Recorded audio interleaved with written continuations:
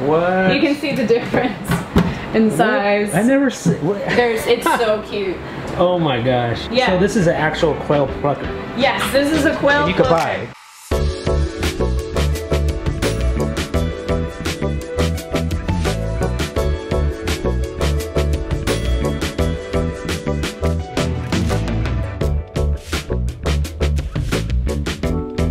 Hey guys, my name's Clara Zander. I'm the owner and manager at the Wildway Farm.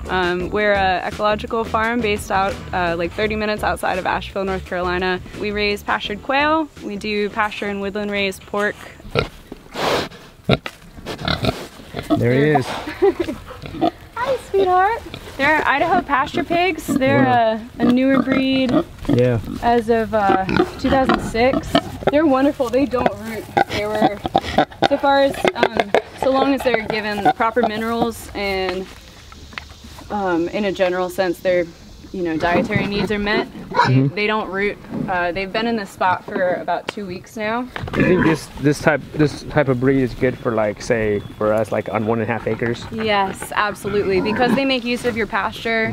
They are a smaller breed than conventional meat breeds. They're wonderful. I mean, as long as you give them what they need and provide them proper minerals and move them relatively consistently,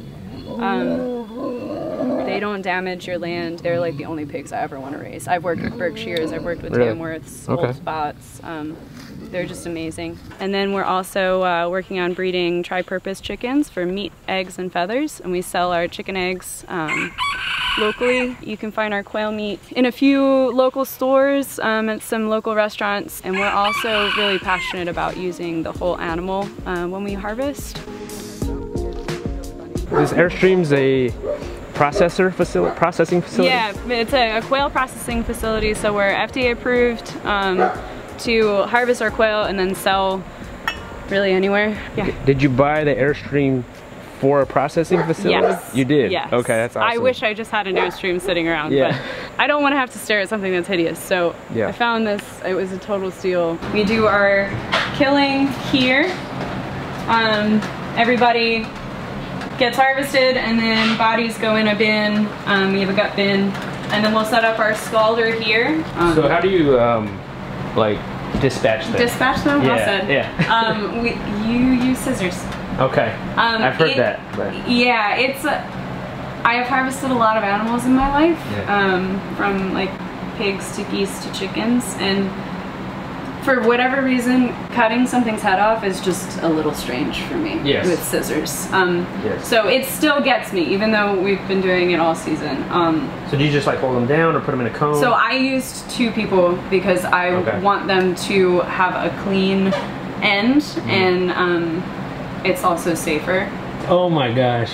So cute. That's crazy. Like, so this is an actual quail plucker. Yes, this is a quail and you could buy it. Yes. People could buy it. I think it was like $130 maybe. What? So if you were to use this big one, would that destroy them?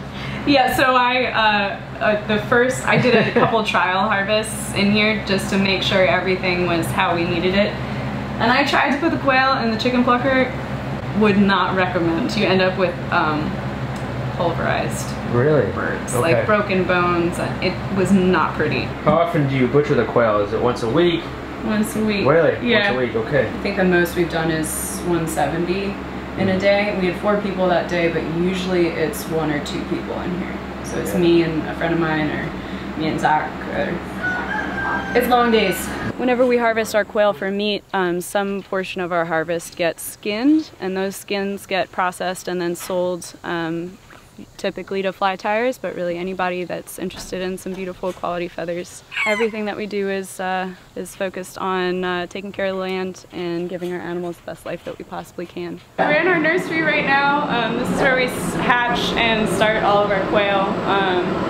Our breeders live in our aviary right next door, and we'll collect eggs, and then they go in our incubators, and then they get hatched in the second incubator on the right here.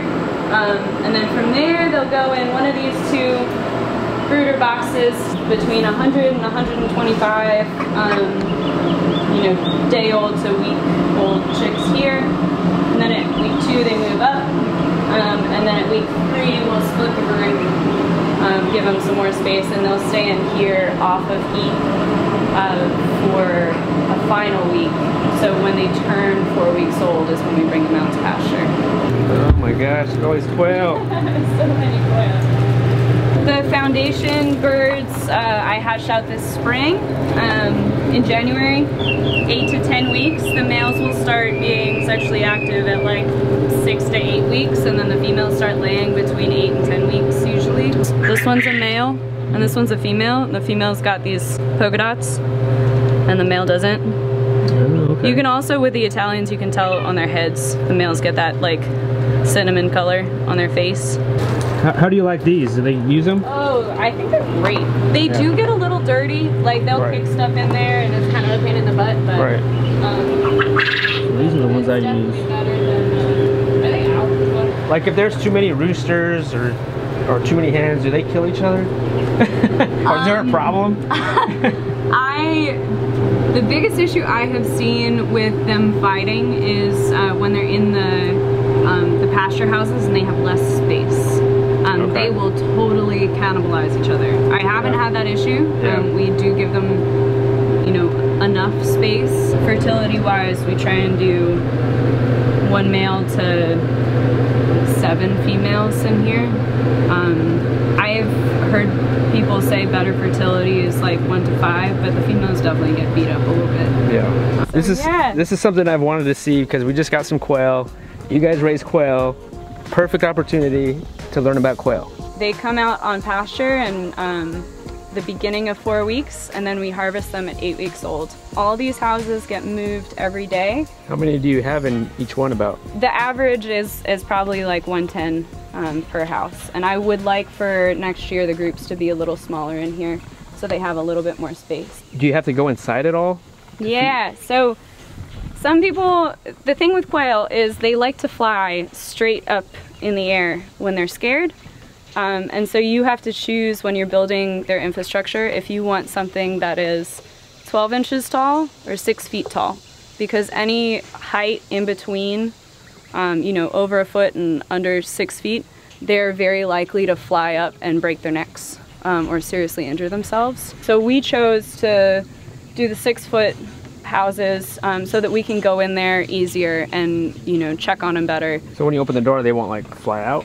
I definitely have to take some breaths and just like, they pick up on how you're feeling. If I go in there and I'm in a hurry, all hell breaks loose. So you just like, they're flighty, they're game birds, they're flighty. So the box is not only for them to be able to hide in and feel protected, but when we go to move them every day, I'll go in and get as many in it as I can and make sure everybody's ultimately in the box. I'll like usually have to catch some and put them in, but then they get locked in the box.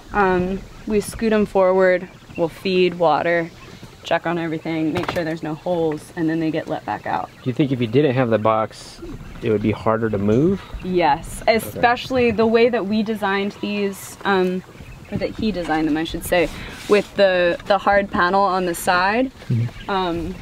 You have to lift it completely. Like, I have to lift the house about to waist height. I see. When I move it, and if that happened and they were all out, they just go.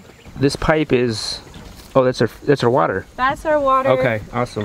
One day we want to change up our feeding situation, but right now Zach converted some old gutters into feeding troughs. We cut them in half, and then we have some additional independent ones. Oh, okay. No, that's great.